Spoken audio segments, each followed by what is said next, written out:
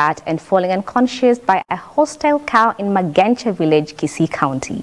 The new mother, however, developed pelvic complications after delivering through cesarean section and is admitted in the Kisii Teaching and Referral Hospital.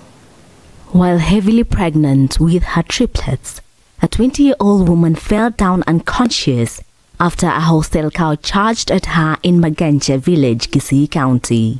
Niliteleza nikaanguka. Kutoka hapo nikachukuliwa hospitali Kenyenya. Nikapewa madawa. Nikakunywa, wakanitransfer kuja Kisii. Nimeshindwa venye nasaidia watoto wangu ili wapate lishe bora. Sasa nahitaji msaada kidogo ili nami niweze kuwasaidia watoto wangu. Pauline Kimunto later went into labor and delivered through cesarean section surgery to 2 boys and 1 girl in the Kisii Teaching and Referral Hospital.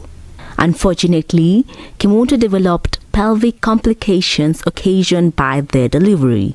Kimunto's maternal uncle Elijah Mwingei expressed fears over impending financial difficulties on his niece. He appealed to the government and humanitarian organizations to come to her aid. Na vile dadangu amesema hapo awali, ana shamba yenye atasa kuza chakula yenye atarisha hawa watoto. Atoe kama hawa watoto wanastahili kupata maziwa yenye watatumia.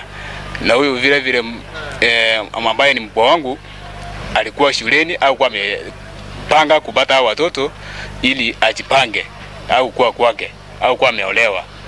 Sasa challenges ambazo ziko nazo ni vile tu kupata pesa za kulipa kwa hospitali hapa. Challenges kulea hawa watoto. Eunice Nyerera, the nursing services manager at the Kisii Teaching and Referral Hospital, disclosed the triplets are in a stable condition at the nursery bay. The patient was taken to theater at midnight and the successful surgery was done where 3 babies were extracted. Both babies were extracted with the wood core stable. However, they were taken for NBU for accommodation as the mother recuperated in the postnatal ward.